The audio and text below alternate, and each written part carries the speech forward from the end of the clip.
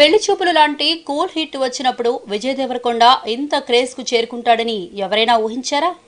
అర్జున్ రెడ్డి విజయం కూడా అంచనాలకు అందనిది. పట్టుమని 10 సినిమాలు దాటకుండానే 2 ఇండస్ట్రీ హిట్స్ కొట్టిన విజయ్ దేవరకొండ గీత గోవిందం దెబ్బకు మార్కెట్ ని అమాంతం పెంచేసుకున్నాడు.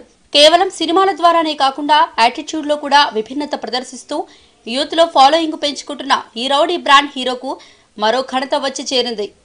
ప్రముఖ పత్రిక ఫోర్బ్స్ తన ఇండియా ఎడిషన్ లో ప్రకటించిన టాప్ 30 లిస్ట్ లో చోటు దక్కించుకున్నాడు. యువ పారిశ్రామికవేత్తలు ఆయా వృత్తుల్లో కొత్త శిఖరాలకు చేరుకుని స్టాండర్డ్స్ నిర్దేశించిన వాళ్లను వివిధ రంగాల్లోని అంశాల ప్రాతిపదికన ఎంచుకునే ఫోర్బ్స్ అందులో 29వ స్థానాన్ని విజయ్ దేవరకొండకు ఇవ్వడం ఫ్యాన్స్ కు గూస్ బంప్స్ ఇచ్చేదే.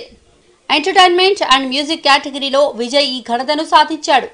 ప్రస్తుతం డియర్ కామ్రేడ్ లో స్టూడెంట్ లీడర్ గా క్రాంతి మాధవ్ దర్శకత్వంలో రూపొందుతున్న మూవీలో ఫ్యాక్టరీ వర్కర్ గా ఒకదానికొకటి సంబంధం లేని పాత్రలు చేస్తున్న విజయ్ వీటి తర్వాత మరో 3 ప్రాజెక్ట్స్ లైన్ లో పెట్టాడు.